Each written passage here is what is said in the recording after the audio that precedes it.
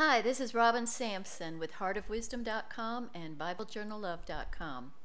In this video, I'm going to show you how to make a Bible journal page using digital methods on your computer. We'll be using Photoshop or Photoshop Elements and the verse in Jonah 2:2. Let's get started. Before I show you how to create the page, I need you to know that I made my page 5.5 inches by 8.5 inches to fit into my interleaved Bible. Every other page is blank. And this is it. See the link in the video description to find out more about the interleaved Bible.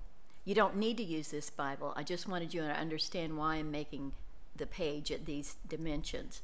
You can always make it 8.5 by 11 for framing or another size for another type Bible. I'm working in Photoshop. You can use the same steps in Photoshop Elements. Here I'm browsing my image stash for nautical images. I'll start with a light blue watercolor background. Resize images by dragging the corners. Hold down the Shift key to keep the proportions. Here I decided to use another watercolor background to blend it over this one, so I go to the blend modes and change it to multiply, and I like that look. So now I go on and find the main image, the whale, and that I'm not going to blend him because I want him to stay the same color on top. But if you were doing this on a Bible page, you could blend him to multiply and the words would show through. Now I'll put a water spout, and I'm going to go ahead and multiply the water spout blend mode to give it more of a darker look.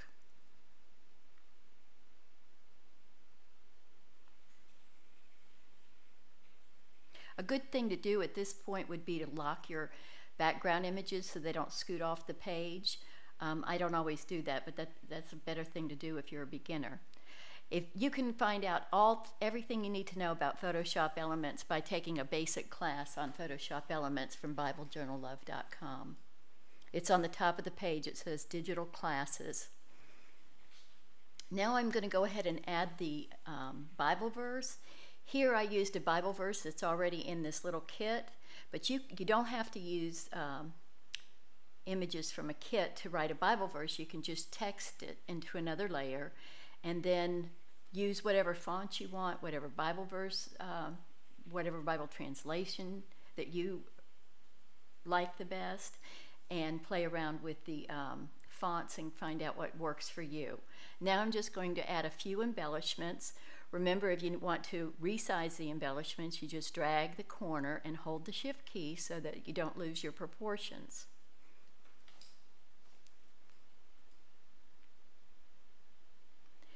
I'm adding more watercolor images and changing some of the blend modes. You do not add drop shadows to watercolor images because in real life they don't have a drop shadow. You don't add drop shadows to text because in real life text doesn't have a drop shadow. That seems to be a common beginner's mistake, is to add drop shadows to all layers when all layers don't need drop shadows. So these little fishes, I can hit Control-J to duplicate them, and that's one way that you get a lot out of digital, is all you have to do is hit a few buttons and you've duplicated, and you can use the same flower, fish, or whatever element over and over again. Now I'm going to add the washi tape. Now washi has a tiny, tiny drop shadow. It's supposed to lay flat, but it doesn't lay completely flat because it is a layer.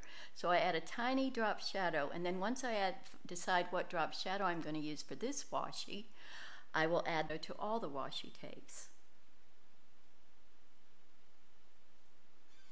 I'm dragging and dropping in one at a time. You can drag and drop several images at a time. Sometimes I do that too. It's up to you. You can also select all the washi tape at the very end and add all the drop shadows at one time. You don't have to add them each individually over and over.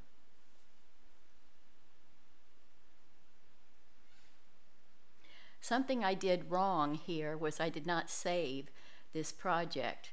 The most important thing that you should do when you start your Bible journal page, as soon as you get one layer down, is to stop and name it and save it.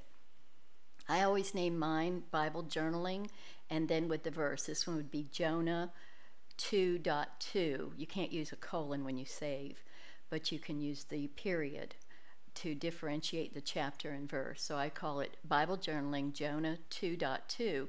That way, if I want to find it later, it'll be easy to find it using my search on my computer. And there's a little seahorse. They're tiny.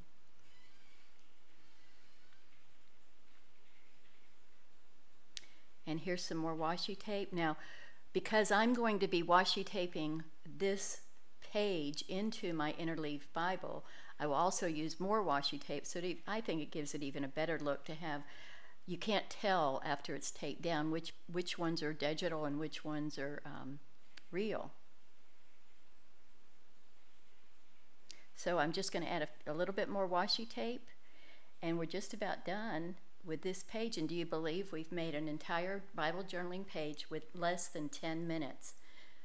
Here I'm adding, this is kind of a gesso that's got a little bit of watercolor paint on it, and I'm going to put that behind the text just to make it stand out a little bit more. And I'm going to try several different blend modes to see which ones I like the best. First, I pull that to the bottom. See all the different layers I've been building? Well, when something's on the bottom, it's on the bottom layer, just like if it was on your desktop, if you had a stack of papers. One would be on the top and one would be on the bottom. And to see the one on the top, you'd have to pull it to the top. So here the text is on the very top.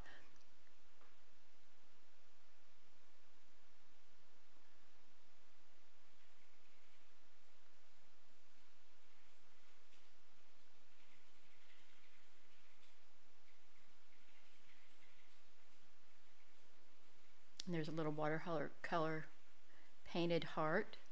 Again, no drop shadow, but I will probably multiply it. Color burn. Color burn gives it a darker effect. Almost any of the blend modes, though, once you put a blend mode on it, you can see through it.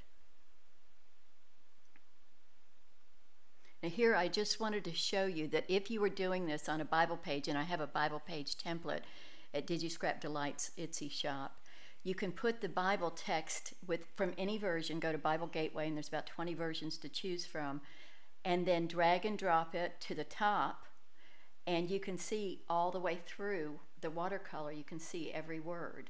I just wanted you to know that you could do that if you wanted to. So here now I'm just going to print and tape it into my Bible.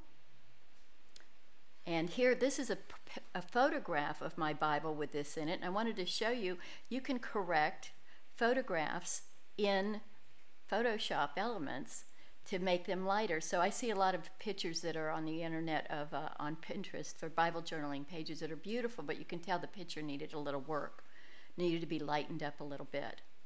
Also, when you save a Bible journaling page, just to share on the computer, you can take a photograph, and make it web size, so much less room on your computer.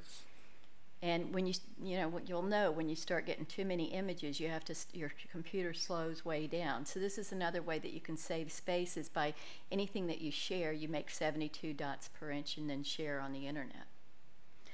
Then here, I went back to this page because I wanted to show you, a lot of people really like the distressed look. And these are some sand streaks and different things that you see a lot of these in art journaling. And I just wanted to put a few on the page to show you that you can have that art journaling look too by playing with the blend modes. And here's some paints and splatters. And I think when you change this blend mode, it turns blue.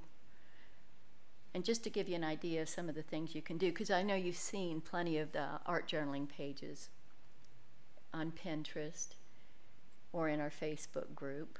Oh, and then I decided to add at the last minute an anchor. This is not on my page. I didn't think about it.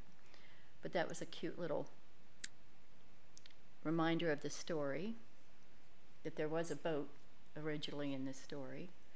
And just some more distressed images, and then we'll put those down on another layer so they're behind the washi tape and behind the whale. And then again, there's an overlay. This is just so much fun. There's so many different things you can do. This is just one look.